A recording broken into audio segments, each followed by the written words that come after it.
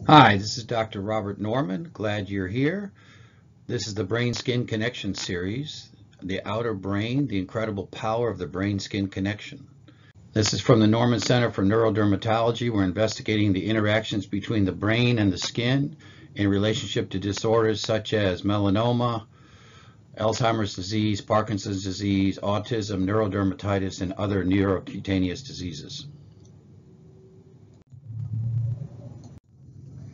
What is our goal here is to translate skin-brain research into effective behavioral strategies that prevent disease, promote healing, provide treatments, and enhance well-being across the lifespan. Skin is the largest organ of the human body, which perpetually performs homeostatic barrier function with respect to outward loss of water. Due to its easy accessibility and large surface area, it plays a major role in drug delivery. Many compounds, such as sunscreens, insect repellents, antiseptics, are meant to remain on the skin surface. We call those topical, of course, while others penetrate the skin layers transdermal to target sites within or just below the skin. Transdermal is a route of administration where active ingredients are delivered across the skin for systemic distribution, so on the skin into the body.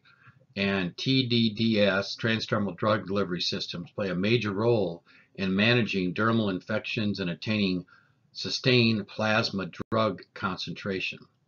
It's usually in the form of a patch or an ointment, and we'll talk about other ways that drugs can be delivered into the circulation via the skin.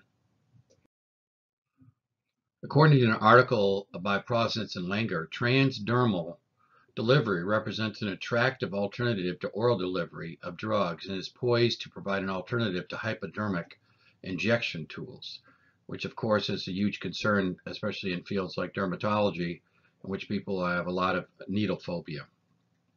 For thousands of years, people have placed substances on the skin for therapeutic effects.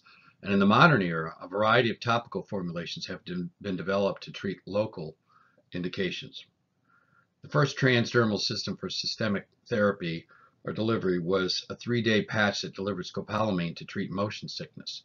This was approved for use in the United States in 1979. How can we deliver life-enhancing therapy to the brain via the skin? So a decade later, when we're still on this path to try to figure out about transdermals becoming these blockbusters, it raised the profile of transdermal delivery in medicine and the public in general.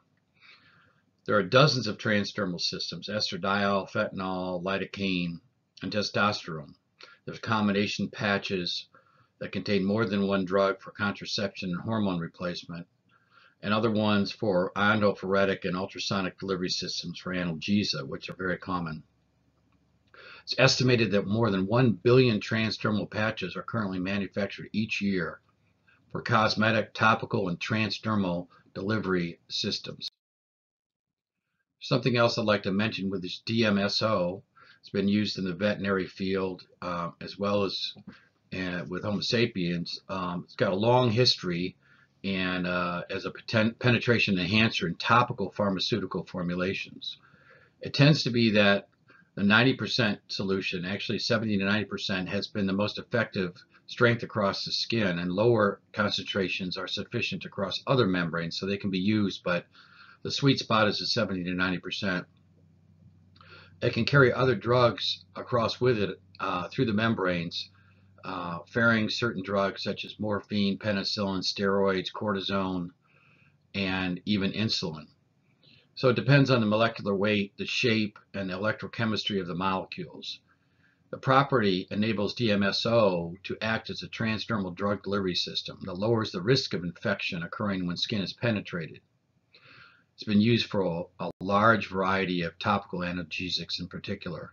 It's safe, effective, and hydrophilic and lipophilic medications are often enhanced by providing localized drug delivery by DMSO. Another thing is called nootropics, smart drugs, brain boosters, memory enhancing drugs. You see a lot of these in the general media, and these are available in a wide variety of products. Although the definition is pretty much up to debate, they are often manufactured as what are called stacks, or substances that include many different ingredients that interact in complex ways. So examples are B vitamins, vitamins A, C, D, E, ginseng, ginkgo biloba, medicinal mushrooms, caffeine, fish oil, and creatinine. What about treating brain cancers that metastasize from the skin? Stem cells loaded with oncolytic viruses show promising effects in preclinical models for targeting skin cancer metastasis to the brain. There was a study at Brigham and Women's Hospital in which investigators have a potential solution for how to kill tumor cells that have metastasized to the brain. The team developed cancer-killing viruses that can deliver stem cells via the carotid artery and applied them to metastatic tumors in the brain of clinically relevant mouse models. So we hope this can be transferred in due time with great studies to humans.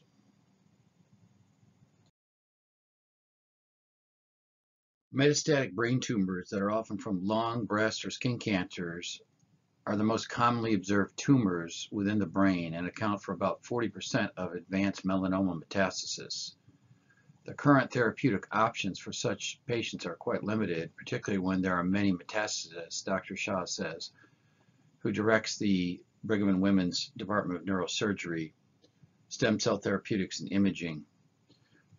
The results are the first to provide insight into ways of targeting multiple brain metastatic deposits with stem cell loaded oncolytic viruses that specifically kill dividing tumor cells.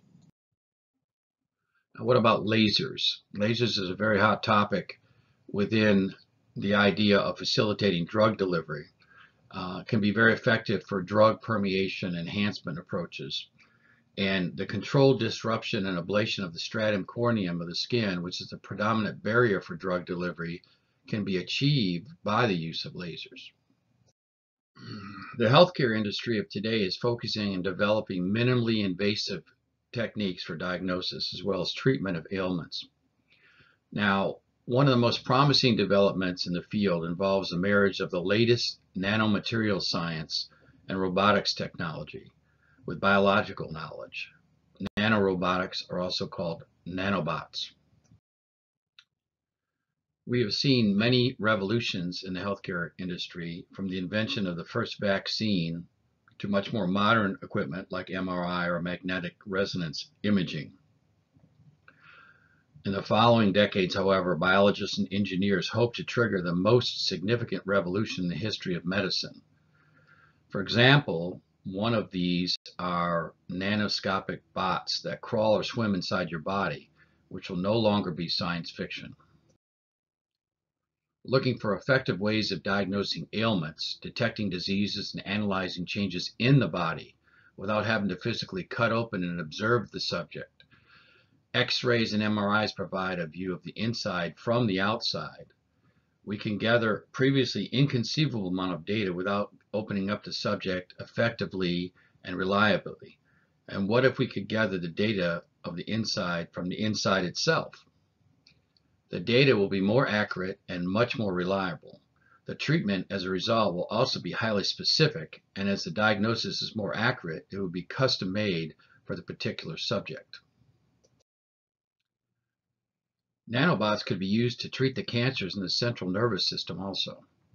They could also be used as implants, replacing damaged neurons in some patients. Nanobots will also be able to perform neurosurgeries as well as surgeries of the brain, with a high success rate in prevention, hopefully, and trying to stop the necessity of drilling a hole in the skull to gain access to the brain. They can also be used to help people suffering from motor neuron diseases such as paralysis.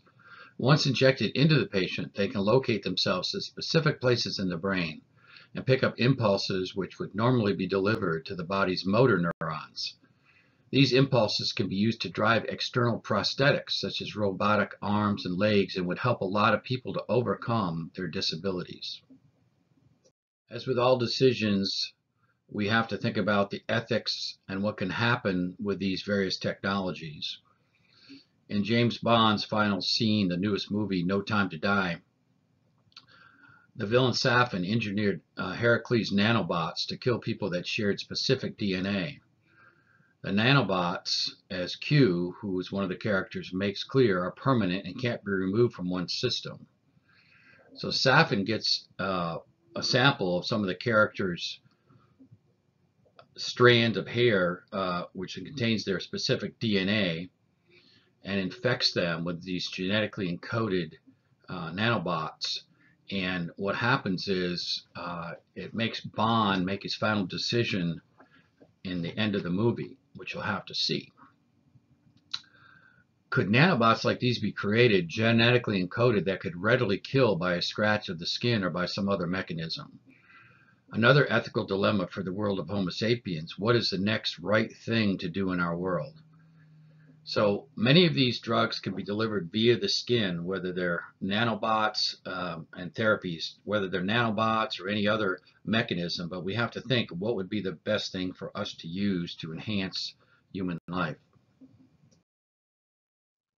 Using transdermal stem cells, laser techniques, and other mechanisms to treat the skin and brain have attracted increasing attention and will continue to grow over time. My next talk will be on vitamin D and the skin.